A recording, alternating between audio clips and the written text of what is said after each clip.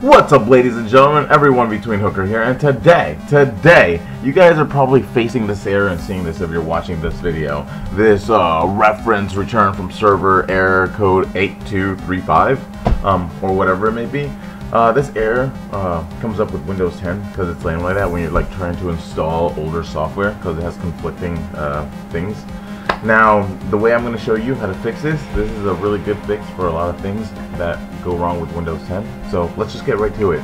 Alright, I want you to go down to the lower left hand side where it says search Windows, and then we're going to type in edit group policy.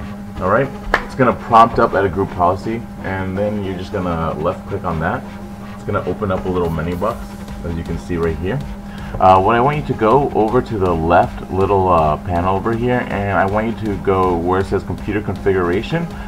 Go down to Windows settings. Alright, once you go down to Windows settings, just hit the little arrow thing, and it's gonna prompt down a list of optional options, and I want you to go down to security settings. On security settings, make sure that you hit the little arrow, and it's gonna prompt some more subfolders, which that's always fun. You're probably wondering what the heck you're looking at. And we're going to go down to local policies.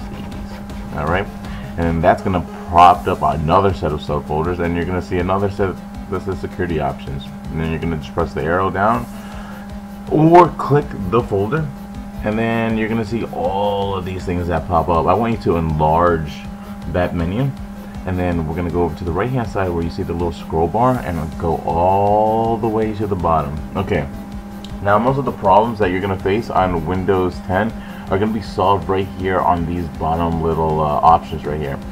From the fifth one from the bottom, 1, 2, 3, 4, 5, you're going to see only executables that are signed, etc, etc, etc. I want you to double click on that by left clicking.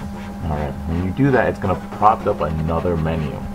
Now, yours should say enabled. If it's disabled, then you have another problem. If it says enabled, I want you to switch that to disabled. Once you do that, go down to the right hand corner of that menu and hit apply, and then hit OK for me. And then once that's disabled, you should be able to install the file that you're trying to install, and if not, just restart the computer and you should be in good shape.